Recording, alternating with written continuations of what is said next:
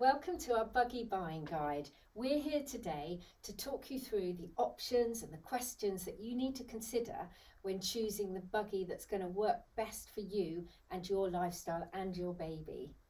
There are so many buggies, strollers, travel systems out there, so we're going to take you through step by step.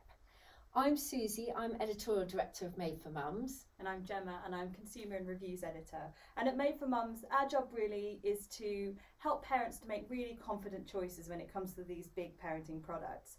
And we do that by bringing you thousands of independent reviews and also by speaking to parents out there who've been trying these products out in the wild to make sure that you can make the right choice. So, Susie, when it comes to these items in which we transport our children, I think the first thing is there's so many different words and so much terminology around it, which can be quite overwhelming when you start. So I think maybe that's a good place to begin. So we're going to start with this pushchair, which we also call a buggy. This is actually the eye candy peach that we're showing today.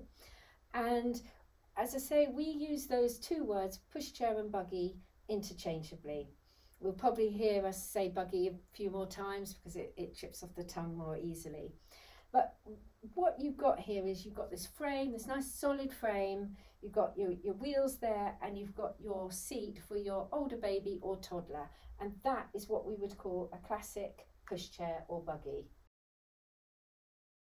So that brings us on to pram, which is the term that I grew up with. I was pushed around in a pram. And that's something that's suitable from birth usually, and it looks a little bit like this. Indeed, I'm going to take this off now, the seat. And I'm going to add this, which puts it into pram mode. There we go. And what this does, so we've got here now this beautiful flat base here. So we've got this carry cot.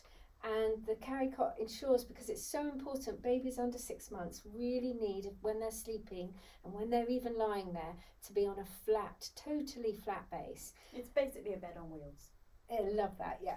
And you've also got your nice sort of high sides. Many carry cots have quite firm sides, and it protects the baby, your baby, from the elements. And we know, you know, how bad the weather can be, especially something to think about if you're having a baby who's going to be, you know, doing those 6 months during the really colder seasons. Absolutely. I had a January baby, so I needed the coziest thing possible for him.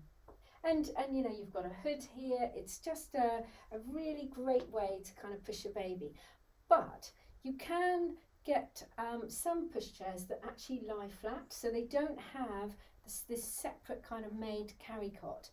And again, you just have to be a little bit careful when you're doing your research, because there are certain buggies that will lie completely flat, and then you might buy a cozy toes and then cocoon your baby, and a hood, and it will look like a carry cot. But there are others where actually they're not completely flat. That is allowed. The manufacturers are totally entitled to call it lie flat, but it's not totally. It's got a slight tilt to it. So we would advise go for that complete lie flat, and then you've got somewhere safe. But if you've got your carry cot, then we would call this pram mode. And then I think the next one that we get asked so much about is travel system. So a lot of people might think, well, this is a travel system. It's something that you can travel around with your baby. And our definition is that it's basically a pushchair to which a car seat can be attached. So you would take the car seat out of your car and clip it in. Absolutely. If you want to take the carry cot, and and so your baby, you've been carrying your baby around in a car, and you know that if you're going to pick your baby up out of that car seat, and they're going to wail and be very unhappy and wake right up. And what a travel system does is just enable you to actually take your baby, keep them in the car seat, and actually take them straight onto using this frame of your buggy. So Susie's just added adapters here. Depending on the brand of your buggy, you may need to put adapters. We're doing this because this car seat is by Cybex rather than by eye candy, so those adapters allow you to put the car seat on there. Absolutely. You don't need, you know, as you say, it doesn't need to be the same brand car seat, but not all car seats are going to fit all buggies. And not all adapters work for all car seats. So you do need to do your research. You can come to MadeForMums, you'll find lots of the compatibility there in our reviews, but also on the manufacturers' websites as well. And you don't want to be stuck with the wrong car seat, especially if you're going to be using your car seat a lot. So let's explain why a car seat is just a short-term place for your baby to be when using your buggy as a travel system. It's down to something called the 2-hour rule, and this is a guideline that recommends that babies should not be in an upright car seat for more than 2 hours at a time.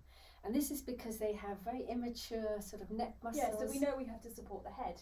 Absolutely, and so it's really good that they lie flat, but also because anyone who's had a baby when you're driving a car, they tend to nod off. It's a really great place for them to fall asleep, and they're more often than not, even with little newborn huggers, which you can get for car seats, more often than not their heads will start to slump forward, and it just means that there isn't quite as much oxygen circulating around. And therefore, from a safety point of view, after 2 hours or around that 2-hour mark, even if you're driving and you're on a long journey for like 4 hours or 5 hours, you should stop the car, take your baby out. It's going to wake them up. They're going to wail and use those lungs, and that's great because the oxygen goes back in, and then you can pop them in. And so when you come to travel systems, it really is a great way of transferring your baby and not waking them up, but it's not a long-term solution. So that rule would apply if you were walking around with this as well. So yeah, Cartwright offers you the opportunity to keep the baby in the pushchair for longer if you need. Definitely, and that lie flat position. And one thing to add is that we're now seeing an increasing number of lie flat car seats, some of which will lie flat when attached to the buggy. In that scenario, as long as it's flat, then that means it gives you much more flexibility, and you can have your baby in there for longer. So it's a bit of a choice. Okay, so there's one word we've not touched on yet, which is stroller. And I know biggest confusion with this is that we use the term differently in the UK to how they do in the US. So if you're Googling anything, it might confuse you. But in the UK, that is a pushchair and this is a stroller. And in general, a stroller tends to be more lightweight. It's a kind of runabout, and often as well, it's something that's suitable for a slightly older baby. So over 6 months, when they can be sat up a little bit more. So the one I've got here is the Cybax Labelle. As you can see, in terms of lightweight, I can pick that up with one hand. It's a little nippy one, but obviously there are huge differences. The wheels, for example, if you take a look there, are completely different. This is not going to do well on a bumpy terrain. Yeah, it's not designed for that, is it? It's designed for sort of being versatile, cities, towns, and quick journeys. That's not the sort of, I'm going to go out for a day off-roading. Absolutely not. It's more of a kind of nippy item that you might want if, for example, you're doing a run to nursery or the school run, or if you are travelling, because it's got an amazing fold, which I will show you in a second. And I think the other thing that we know is how many parents actually buy more than one buggy. Absolutely. That you start with your classic buggy that's going to cover a range of really going to last, really rugged. And then you get to a point where perhaps you might want something, lighter that you can nip to places with. Absolutely. Not everyone does, but we do find there are a lot of people. And I know that was the case with me, that I started out with something like this and I now have a lightweight too, and we kind of alternate depending on what the circumstances are. So come on then, let's see the fold. Let's see this fold. So if you are travelling, this is amazing because this will actually fit in the overhead compartment. This one's quite exciting because it doesn't only fold down, it also folds in. And I think that overhead locker is very interesting. We've seen more strollers like that come onto the market, and you've even got some strollers that will fit, that are very small and compact, but actually are suitable for birth because they lie flat and they have a cocoon or a little carry cot. Yeah, or they have a bassinet, or they can be used as a travel system as well. Yes, indeed, you can put a car seat on. So there is a lot of choice, but with every sort of choice you're making, an option you're making, there are going to be things that it's going to be best for, and then other areas where it's not going to be so good for. And certainly in terms of this ruggedness, what we would call a kind of standard or classic pushchair, it's got a slightly heavier frame and bigger wheels. It's definitely the more versatile option. Yeah. Okay, so we've seen the options available for single pushchairs, but I know a lot of people are probably interested in what options they have if they're looking to push around more than one child. Yes, and there are two types. So you have the traditional double buggy, which is designed and built for pushing around two children at any one time. And then you also have convertibles or singles to double, which you can have either in the single mode or as a double buggy. So let's start with this one. This is a traditional double buggy side by side. This one is from Roma, it's the Gemini. And you'll find with side by sides that some models you can use from birth. You may need to buy an additional carry cot or two carry cots if you're having twins. Some will also come with, you'll be able to attach a car seat to turn it into a travel system as well. I think the key thing is, if you're having twins, then do make sure that it's compatible with twins. And you're a twin mum yourself, so this is Susie's area of absolute expertise. And other side by sides will be suitable from 6 months when your baby can sit up in a seat. One of the things, just a cute little thing to look out for, is around the independence of each of these seats. Now, you may want to have a buggy where the seats will recline separately. So here you've got one in full recline and the other one is upright. And even as a mum of twins, pushing around two boys of the same age, one was much sleepier than the other. Yes. So, you know, very useful to have that independence. So what are the advantages of a side-by-side? Why choose one? Well, I would say that the interesting thing is you've got two children here and their weight is spread out here, and it can make it much easier to push. A lot of side-by-sides you can easily push with one hand, even as they get bigger. You can also find it's easier when you're pushing down to go up and down curbs. It's just because that weight distribution is there. However, they're obviously wider. They're wider than single buggies. And I have some twin friends who bought beautiful double buggies, side-by-sides, and then when they got home, they literally found they couldn't get through the front door and had to take the wheels off each time. So, you know, always check measurements. But you find, you know, double buggy manufacturers make them in a way to be as compact as they can. And it can mean that there's a little bit of compromise on the width of each seat. So they may not be quite as wide as you would get from a normal single buggy. But you know, saying that, I had you see a lot of toddlers in side by side. So, you know, just think about from your perspective and the size of your child and the age of your child. And I guess the other thing is, you know, they are for two children, they are big, and if they fold down with the seat on, you've got quite a chunky folded buggy there that's going to be quite heavy to pick up. But hey, you've got a double buggy, so it is, you know, there is that risk of it all being just bigger. Yeah, obviously it has to be. If you're going to put two children in it, by nature it's going to be larger in some way. So that moves us on to the other option. So this is actually the Eye Candy Peach that we've been looking at before. You've seen it in single mode. Now here it is in one of a number of double modes, or tandem, or single to double. Lots of names used for this type of buggy. So what we've got here is our carry cot on the bottom for baby up to 6 months, and then a seat on the top. There are, for all these different the different models of this, there will be different configurations that you can put these seats in. So lots and lots of configurations. And that's one of the great things, is it gives you a huge amount of flexibility. But what I would say is every parent is going to have different needs in terms of where they want their children to sit, depending on the age, depending on temperament. So do take a look at the different options that are available with different models and try and work out which one will be good for you. I also think it's great to go and have a go at pushing one in those modes. One of the things that you will find with these, because of the way that the weight is distributed, is that you know, you need to have a test of how it is to push over a curb, how it is to move around. They do tend to be you know, these ones are longer where those ones are wider. That's and it's definitely a different feel, and you may need a bit more oomph to kind of get it up, especially as your child gets older. And you know, there's just more weight that you're pushing there. Absolutely, and you know, that does mean that even when you're using it in single mode, you'll probably find that the chassis itself is a slightly heavier, chunkier chassis. But you know, some people love that. I actually really love a pushchair that feels like it's got some weight in it. I don't know what it is. Maybe it feels sturdier to me, but I quite like that. So I find these are quite great for me. And the great thing is that they are the width of a single buggy. So my friends, he had to take the wheels off. There's nothing like that.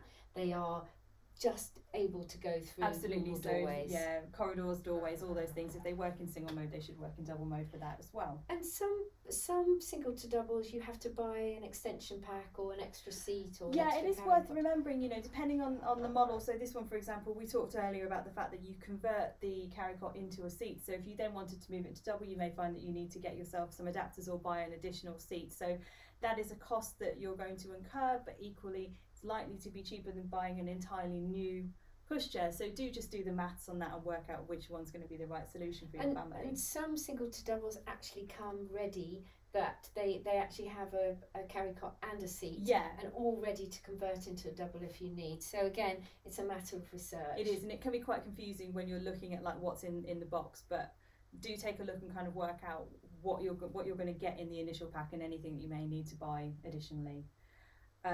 Yeah, so that is the single to double, and I've got a sort of slightly different one over here. This is actually another single to double. It's just a single to double that converts outwards rather than in. So this is the Bugaboo Donkey, and the handlebars actually extend outwards to get it into this double mode.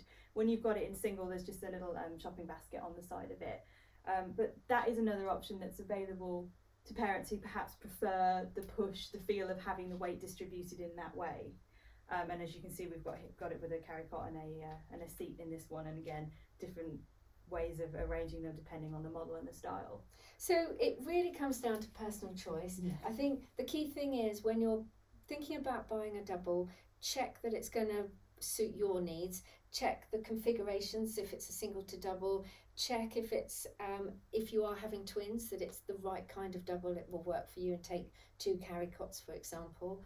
And then I think you just need to decide, you know, what if you are buying a single and planning for the future, well, have a think about what does that mean? You know, are you someone who wants to have something that could adapt if Mother Nature plays the game? But if you are doing that, just make sure you love it in single mode too.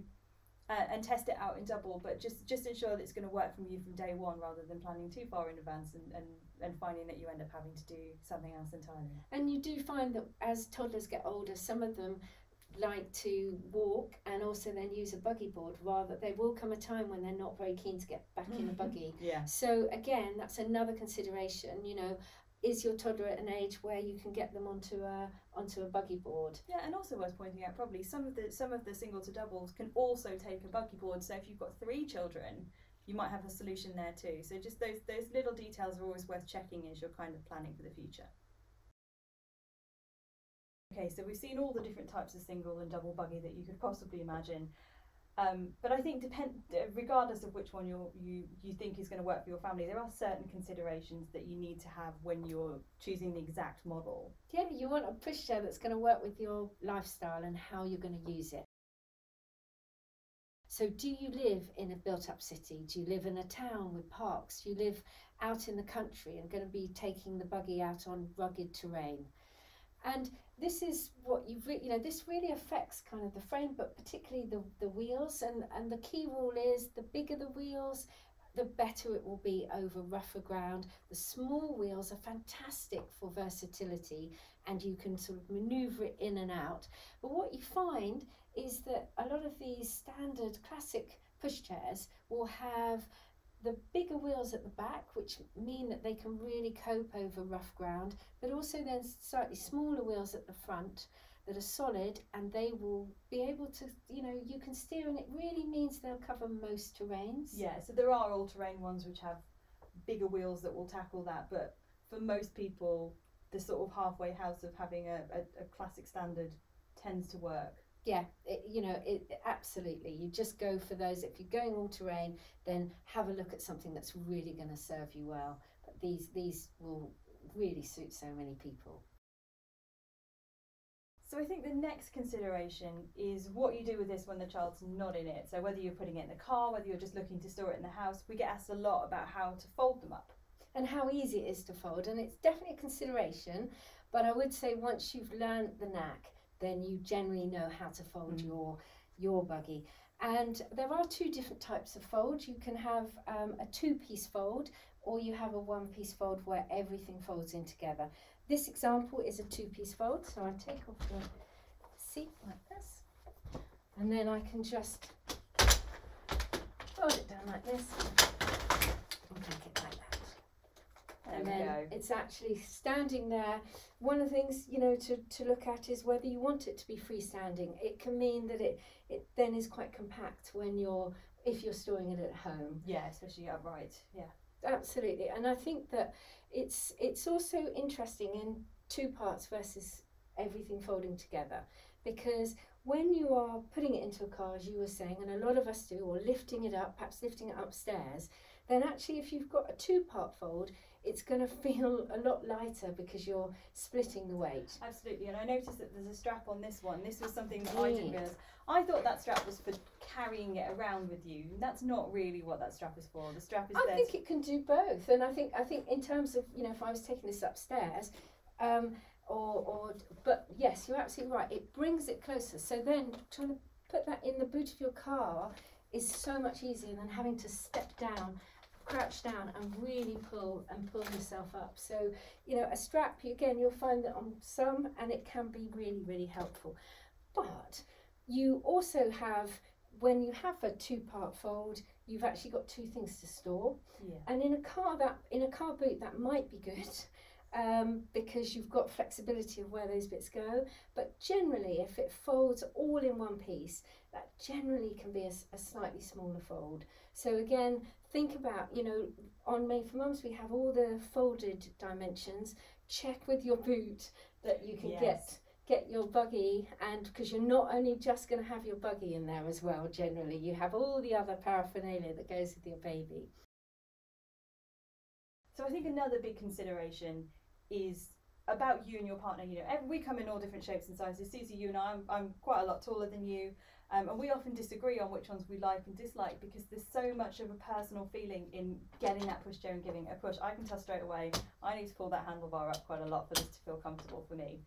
So I think that's one of the reasons why it's important, if you can, to go out and have a go and push, particularly if you and your partner are very different heights. It's important to find something that both of you are comfortable with. Yeah, because it really makes a difference. You can feel that when you push it, depending on the height of the handle, it really affects, and also your own personal centre of gravity, it really affects how easy it is to push. So do experiment with the height of the handle as well, because you may find, whoa, that's such a much better position. Yeah, and I think that's one of the reasons why when people ask us, you know, what's the best pushchair on the market, there is no answer to that, because it really does depend so much on you and what you want and what you feel. And that kind of brings us on to the basket. My favourite thing. I'm a bit of a shopper, and as I said, I don't have a car, so I really love a big shopping basket.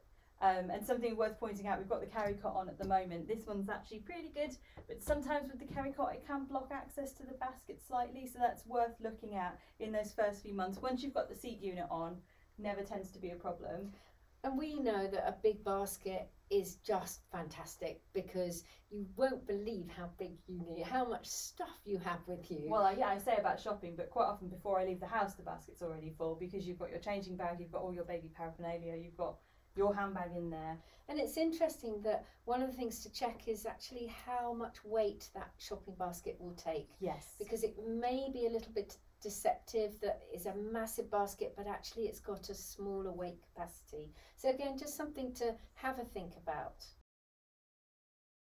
Final question is, it's about the carry cot. Again, you know, we've talked about the options, the travel system, the fact that some of these are lie flat straight away, but people do ask us all the time, do I really need the carry cot? Because if you've got a lie flat, if you're buying a pushchair that is totally lie flat, that's an absolute legitimate question. And also sometimes the carry cot is extra.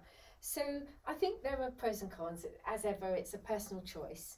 But, you know, we do recommend the lie flat, so you want to make sure that's there. Yeah. What you get, you know, carry cots are adding to the cost. They can also add in terms of storage, because if you've got a separate carry cot and a separate seat, at any one time you're going to be storing one, and they are, you know, not insubstantial. And with a carry cot you are only using that for around 6 months.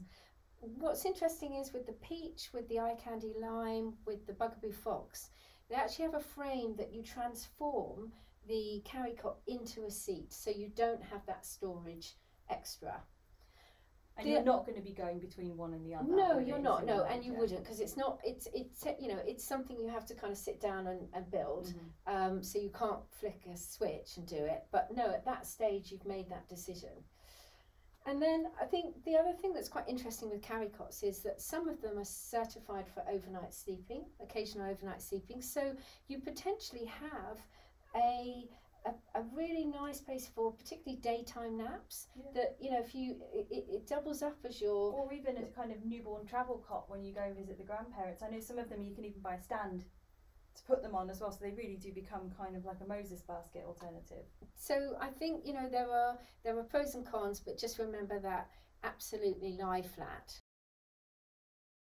So the final thing we should talk about does always come down to the money, doesn't it? And I think, again, this is a question we get asked, how much should I spend? And it really does come down to personal budget and what you have to allocate towards this. I do think it's one of the biggest purchases you'll make when you've got a child. So if you're able to, do put some good funds behind it. But, you know, this is a market where you can get a lightweight stroller for anything as little as £25 up to, you know, £1,000 to £2,000 for a designer pushchair, probably way beyond that. We don't look at the like luxury. But the great thing is that I think that there are options across a number of different budgets. And we even have, on the Made for Mums awards, we've got awards for different price ranges, really to suit your budget, because there's so much out there, and you know, it goes back to really to summarize that it's about what you need. And as Gemma was saying, there really isn't one perfect buggy. There is the right buggy that's going to suit you and your baby and your family's needs. And so do your research and think about exactly how you're going to use it and what you want. And if you can, try it in person. But you are going to find a fantastic, there are so many out there, you are going to find a fantastic one. And we just hope you really enjoy pushing your baby. There's nothing quite like it, is there?